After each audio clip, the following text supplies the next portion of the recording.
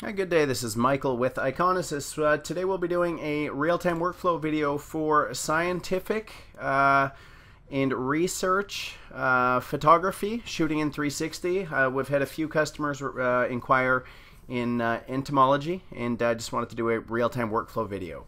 I'm working with a Canon Rebel T5 camera, Canon macro 60mm lens, our small LumiPad 360 lighting setup, medium USB turntable, and 360 acrylic riser, and I've connected my camera via USB to my computer and enabled live view. As you can see, my hand going back and forth in front of the camera.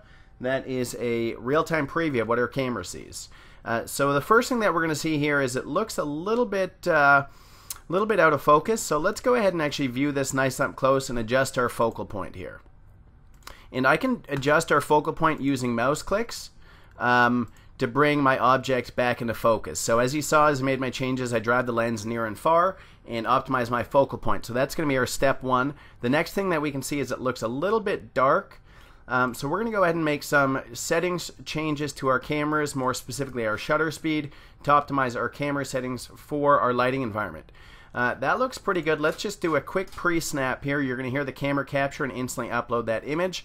We'll take a look here, and our most important thing that we can do is optimize this for color accuracy. And looking at my product, we're shooting under our LED lighting. It looks like we've done a very good job at accurately depicting the color of the subject. So let me go ahead and delete this thumbnail that we just shot, re-enable our live view mode inside of the application, and we're going to enter into our 360 shooting mode. Our next step inside of here, we're going to choose Iconasys Turntable. Again, we're working with our medium USB turntable, and what I'm going to do here is pre-rotate my object. So in this step, I want to first ensure that our object is spinning on axis in the center of the turntable.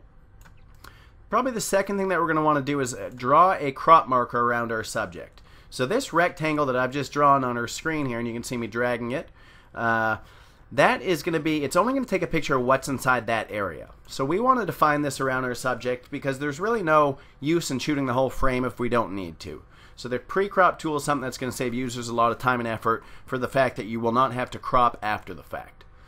So again, looks like our object is spinning on axis. It looks like as our object turns, it's not really falling outside our crop area. So I think we're probably pretty good to go here. I'm just going to stop my turntable where I wish to shoot my first frame for the 360 set. And after we've done that, I'll just stop probably about right there. And now I'm going to choose the number of frames from 8 up to 72. I'll shoot 24 for the purpose of this demo, and I'm going to hit start. Now this is going to automate our capture in a turn, stop, snap workflow, and as images are captured, they're going to be uploaded to our computer. So you can see the result right there in real time.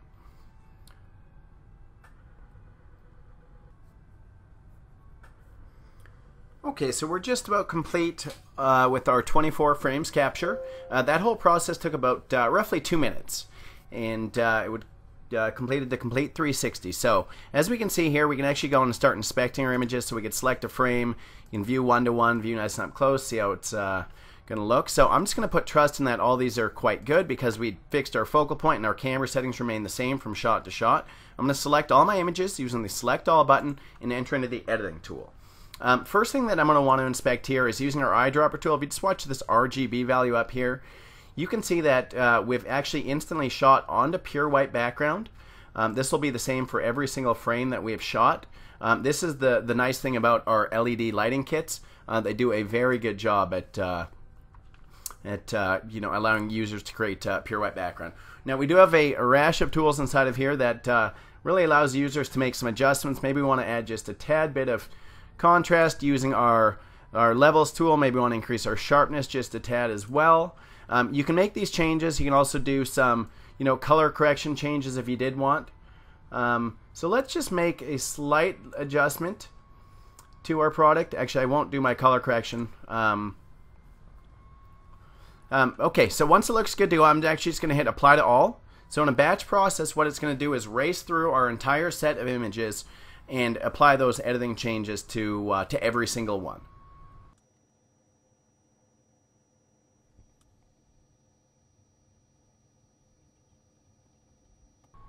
Okay, so we've just completed batch editing of our images. Our last step will be to output these. I'm just going to call this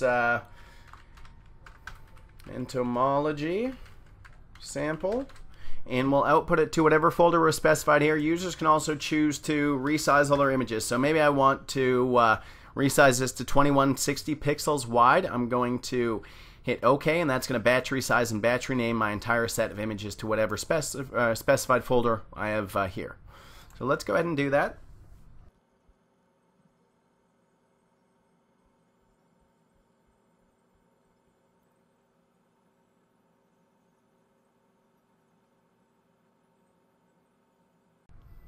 Okay, so we've just completed the output. We'll go and inspect the folder with all our images, and we can see all 24 images renamed and resized. Our last step will be to create a 360 product view. Included with the purchase of our ShutterStream 360 software in Turntable is the 360 View Creator application. This application will simply drag and drop our set of images into the application, and that's going to put them into an interactive 360 product view in HTML5 format.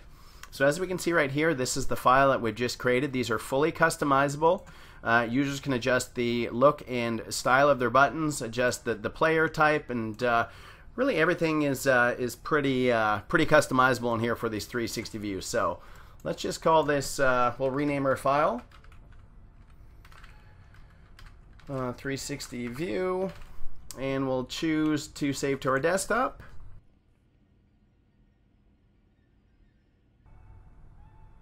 And we can see it's successfully being output. Let's go ahead and take a look at our desktop, and we'll find that folder. And let's open this in a web browser. And you can see the 360 view that we just created here. Again, fully user interactive. So it'll spin once. We can move it left and right and view any really angle that we want. After you've viewed your angle, there's also an ability to go ahead and deep zoom and view nice and up close. So this is our 360 product photography solutions. Let us know if you have any questions. Thank you.